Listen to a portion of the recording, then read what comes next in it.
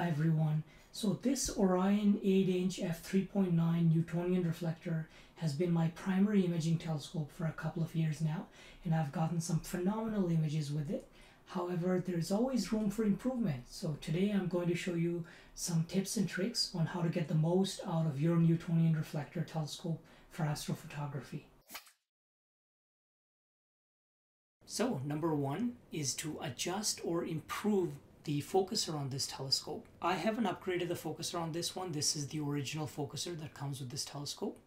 So I'm going to demonstrate using a backup telescope that I have over here, just because I don't want to mess with this focuser. I've got it tuned just right. So let's take a look at the focuser on the decoy scope behind me. The challenge with basic focusers like this is that when you have your telescope in imaging configuration on top of your mount, most of the time you have the telescope like this and you have a heavy camera attached to it, maybe a coma corrector, and when you're adjusting the focus, this is how it goes. So the draw tube goes in and out. But if your focuser is not very strong or it's not adjusted properly, this is the challenge you are going to run into. Now, while you're trying to adjust this, your draw tube might not have enough tension to hold the camera in one place. So it's hard to get precise focus in that case. The adjustment to fix that is actually quite easy. All you have to do is increase the tension on the 4 outer screws. Yours might look slightly different, but on any SkyWatcher, Orion, or sometimes Celestron focusers, it's usually the 4 outer screws that need to be tensioned. And usually you need an Allen key, but since I had replaced mine with longer screws that screw into this bracket, I'm just going to use a regular screwdriver. So just gently tighten these ones a little bit, just a very little bit, and just the 4 outer screws. And that should improve the tension on the draw tube. Now it has no problem moving this heavy camera, and if I hold this and I try to move the camera in and out, it's staying in one place. The draw tube is not slipping at all. So that should allow you to get more accurate focus. Now, if that doesn't resolve your problem and you find your camera setup is still too heavy for the default focuser that came with your telescope, then the next option is to upgrade your focuser. And upgrading the focuser on your budget telescope is probably one of the best use of budget that you can do to improve your telescope. And if you have an Orion or an older SkyWatcher telescope, I've put a link to a focuser in the description of this video. That should be a drop-in replacement for all of these ones, and that should definitely do a much better job than the default built-in focusers that come with these telescopes. Now, one of the other issues with the budget focusers that come with a lot of these telescopes is that they usually do not have a compression ring in this part that holds your camera. So these screws end up digging into whatever they're attaching, either the tube over here or your coma corrector, and also they don't provide a very stable connection. So if you do upgrade your focuser, then all the better focusers have a built-in compression ring, so the force is spread all around instead of just on these 2 points where these screws are. Also, the better focusers come with a completely blackened draw tube inside as opposed to silver, which causes internal reflections in most cases. So those are the 2 major upgrades, and also just the build quality is usually much better, for example, on the one that I've linked in the description below. Tip number 2 is to install a dew heater for your secondary mirror. On my telescope, one of the issues that I had noticed was that my secondary mirror would dew up on nights that had high humidity. So at the back of my secondary mirror of my Newtonian reflector, I installed a Kendrick dew heater for secondary mirrors. And then in the kit was supplied some metallic tape that I ran along one of the spider vanes to minimize diffraction issues. And then I drilled a hole right through my tube So I drilled a hole right through my tube over here, and I installed an RCA jack on the other side, and then I painted the metallic tape black on the inside, just to avoid any reflection issues. And since then I've not had any issues with dew at all. So this is a slightly expensive upgrade, but if you do image from any place where there is dew, it's definitely worth it. And again, I've put a link to the Kendrick Astro Dew Heater page down in the description of this video. And you might also be wondering if you need a dew heater for the primary mirror of your telescope. I've never encountered any issues with dew on any of my primary mirrors while imaging. So on Newtonian reflectors, it's mainly the secondary mirror that's exposed closer to the front of the telescope. So installing a dew heater on that can be a fairly significant upgrade. Next tip is to flock your telescope and also darken the inside of the telescope. To do that, I bought some flocking paper, which, as you can see over here, is very, very dark. It almost looks like velvet, and I've posted a link to that in the description below as well. This is sticky adhesive flocking paper, so you just peel off the back and just stick it inside. You can also use paint, but I find paint can be a little bit messier, and often paint can be fairly reflective, so I found flocking paper to do a better job. And if there are any other areas where I see any internal reflections on the inside, I will blacken those as well. One of the areas that I already blackened in my telescope is the back of the edge of the secondary mirror. In some cases, the back of your secondary mirror might be unpainted as well. It might be silver or glass colored instead of black. In that case, you can take a marker, a thick Sharpie, and just run that over and just paint it black. Now a Sharpie might still be a little bit reflective in the end, but it would still be a huge improvement over the unpainted glass at the back and the edges of the secondary mirror. And of course, it goes without saying that you don't want to get any paint or any of that Sharpie on the actual silver surface of the front of the secondary mirror. So as you can see on the sides, the edges of mine are already black. Also at the edges where the spider vane attaches to the tube, I also used a Sharpie to darken that because I noticed some light reflecting off that. And any other internal screws, I also painted them black using a Sharpie. And the very bottom of the draw tube. So there we go. So the very bottom of the draw tube as well, as you can see, I used a Sharpie to paint that black. Now, if you look inside, you can see two lines that are still silver going downwards on the draw tube that I did not paint. That's so that the rollers inside the focuser don't run over the paint if I ever have to take the entire draw tube out. So you'll see two or three marks on the side of the draw tube at 120 degrees, and you just want to leave those unpainted so that the roller bearings on the side of the focuser can run on them. And you don't need to paint the entire draw tube. For example, I haven't painted any of this region up at the top, only the area that sticks into the tube when you are at focus.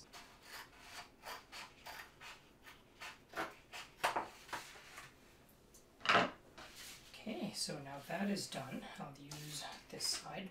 Okay, so let's see how it fits inside. Fully get this back in there. And then just use your hand to press it down in there. So that side is done, and I'll just do the other side here as well. Now it is harder to tell just how much darker that velvety paper is than the regular paint job there, but looking at it here in real life, I can definitely see a massive difference. Okay, so as you can see in there, almost all of it has been flocked and blackened all around inside. The next tip is to mask your primary mirror. Now, if you're wondering why you would want to do that, two primary reasons. One, the mirror in a Newtonian reflector is generally held together by these three little black clips. And what those 3 clips do is that in your images, if there's any sort of bright star, you can see these weird diffraction artifacts, these 3 lines emanating from the outer halo of that bright star. And by removing those 3 clips and replacing them with an aperture mask, it ends up getting rid of that. Also, the outer edge of your primary mirror in a Newtonian reflector is usually not perfect, so that results in this flaring around any bright stars. And to make the stars look cleaner, you can mask out the outer couple of millimeters of the primary mirror. That might reduce your light by an imperceptible amount, but it will definitely improve the shape of your stars. So I recently purchased one of these aperture mask rings, and I've put a link to this in the description below as well. And this ring is going to mask out the very outer part of my primary mirror. This has this sticky paper attached to it, so I will just peel that off. So first thing you want to do is to mark the position, the current position of your primary mirror relative to the tube. Now what you want to do is take a screwdriver and remove these screws around the base of the tube that are holding the mirror and the tube together. Okay, so all the screws are now off, so all I need to do now, make sure I have a clear work area and just lift this tube off and expose the primary mirror.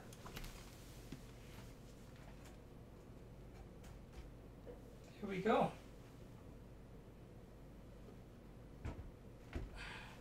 And you want to be very careful in this part. Make sure your tube is stable wherever it is, so your telescope's not going to fall off, and make sure your mirror is on a nice solid surface. Now that I've got the screws out, these ones over here, so I'm going to take out this metal portion that is on top. So take out the screws, this metal portion, put that aside. Now I take this portion over here, take this off.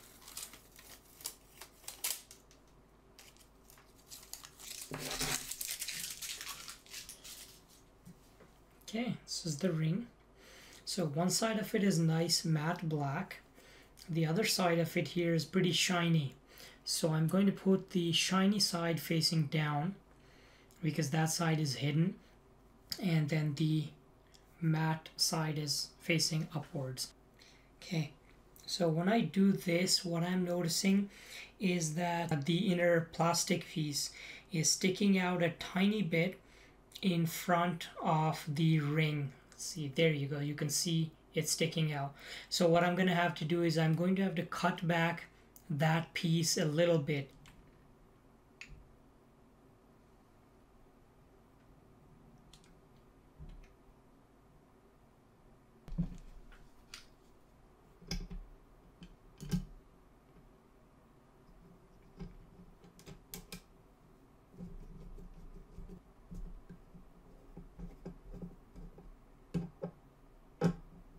So I have very gently tightened the clips until they're just touching. So the foam piece is touching the mirror now. And now that that's done, now I'm going to loosen the screws a little bit so the foam piece is no longer touching. Some people like to use a credit card or a piece of paper and they stick it underneath to see if the clips are loose enough. I don't like to do that personally. I don't want to scratch the mirror with cardboard or a business card. So once I've had everything touching the mirror there, now I'm just going to go loosen it a very tiny bit. There you go. So loosen it enough so that you can see this foam piece move easily. So it's not holding the mirror in place. So they are just there that if the mirror does fall out of here, the clips will catch it. They will stop that from happening. Yep, so that's pretty good. That mirror is not going to fall. So the next tip is to block any light leaks that our telescope might have. And on Newtonian reflectors, the most common place where light gets in where it shouldn't. So it's the back of the telescope behind the primary mirror. It's not painted usually. This is what it looks like at the back, so it's pretty much unpainted glass. And you want to block the light from getting in, and this step is best done while the mirror is still disassembled or is still separated from the telescope. Now, to accomplish this task, I was previously using a little piece of cardboard behind my telescope to prevent the light from going in, but it didn't look great and it wasn't very sturdy, and sometimes it would fall off. So I ended up buying one of these. So this is I got this from the same place that I had gotten this top masking ring for my primary mirror. So I'll put a link to this in the description below as well. So this is it's supposed to be sized for Sinta telescopes, which is generally SkyWatcher, Celestron, those kinds of Newtonian reflectors. But what I found was that on my Orion 8-inch f3.9 telescope, the holes were a little bit too close together, so I did have to modify this a little bit. I used a Dremel tool just to extend the holes a little bit inwards. And I also ended up spray painting the inside of it black. It doesn't really matter because this is going to be behind the mirror on the inside, so you won't get any light coming in from the back anyway. But I had it out, so I decided to, while I was cutting these holes or making these holes a little bit larger, I decided to spray paint it black as well. I have already removed the mirror here from its big holder. I took out the 3 springs, these little ones here that are sitting inside these grooves. I've also taken out the collimation locking screws and the actual collimation nuts at the back of the mirror. And all I need to do now to install this is just put it right in there like that. So now all I do is take these little springs and I put them right in here where these holes are.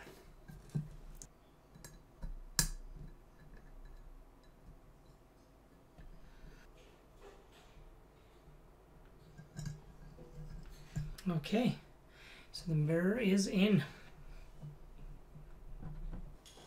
I will take these little knobs that go behind the mirror.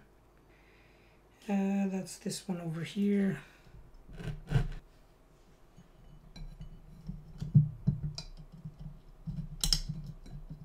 Okay, so I don't want to tighten everything down too much just yet, because I also have to put these locking screws in. So that's locked in. This is what it looks like along the back now. You can see the collimating screws, locking screws. And now we can put the telescope back together now that that is done. So